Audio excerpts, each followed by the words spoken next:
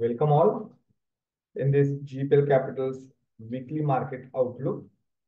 In this outlook, we'll discuss Nifty and Bank Nifty indices and the two stocks which will outperform the market in the next week. So let's start the session. I'm sharing my screen here right away. Yeah.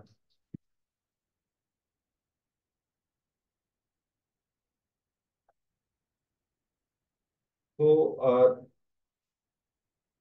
on the monthly chart, we'll discuss first the monthly chart after 2 weeks of consolidation.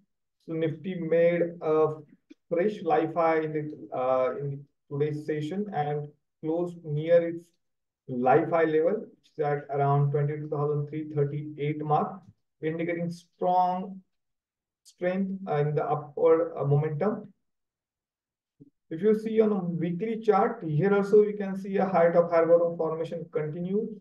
And the important levels to watch on the Nifty side now is immediate resistance placed at around 22,780, about at 23,100, which will act as an important resistance zone from here on, and major support placed at around 22,000 and 21,800 mark.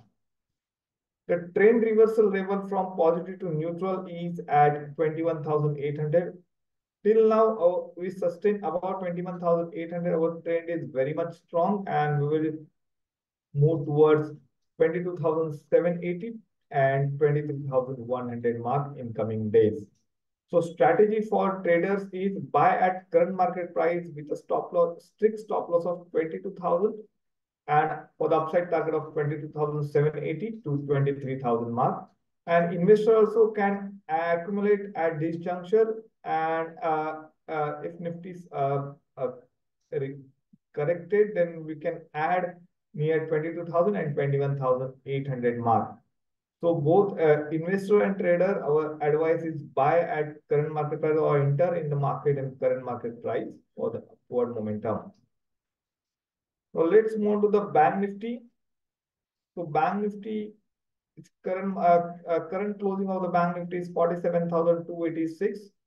So Bank Nifty also form a big bullish candle in this week. And now the important levels to watch on the Bank Nifty side is immediate resistance placed at around 48,000 and 48,600, which is its lifetime high. And a major support placed at around 46,500, below that 45,400 level. So Bank Nifty is also gear up and taking charge in this bullish momentum. Now let's talk about two stocks which will outperform the market in the coming future. The first stock is the leading private sector bank, which is ICICI Bank.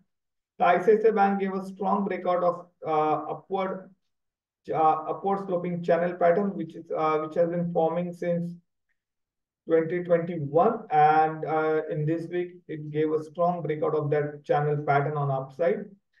The current closing of the ICICI Bank is 1085. Now the immediate target for this ICICI Bank for the medium to long term is around 1250 to 1350.